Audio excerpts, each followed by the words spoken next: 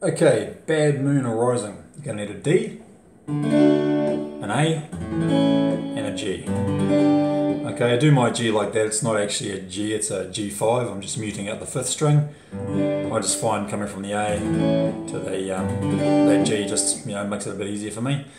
Okay, so when you start on the D and you do a down, down, up, down, up. So let's have a look at that. So down, down, up, down, up.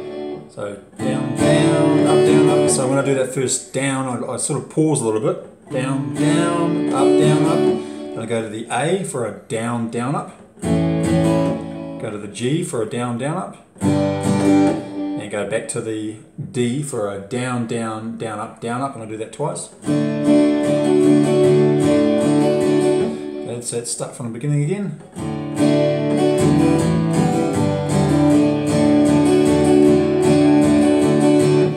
When I go again, I just find it sounds a bit better after I do that first strike on the D. Once I'm starting the next cycle, I mute out the strings down the strumming end, and it sort of emphasizes the start of the new cycle, I guess.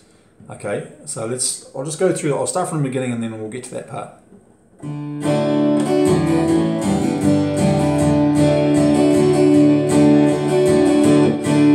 So I muted it, and then went again, then up, down, up.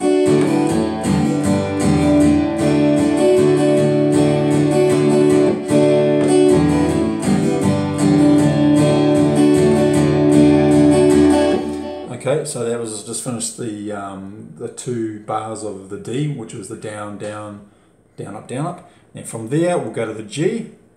Okay, for two lots of down, down, down, up, down, up. Go to the D for two lots of that. Go to the A for one lot, so that's just down, down, down, up, down, up. The G for the same, down, down, down, up, down, up, and back to the D for two.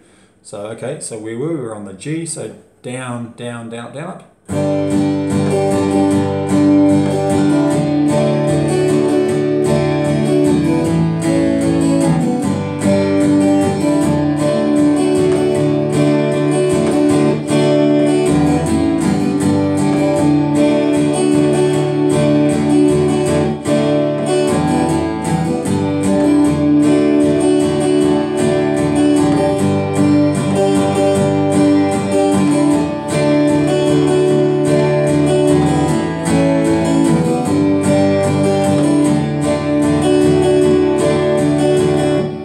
Okay, so that's pretty much the basics of the song.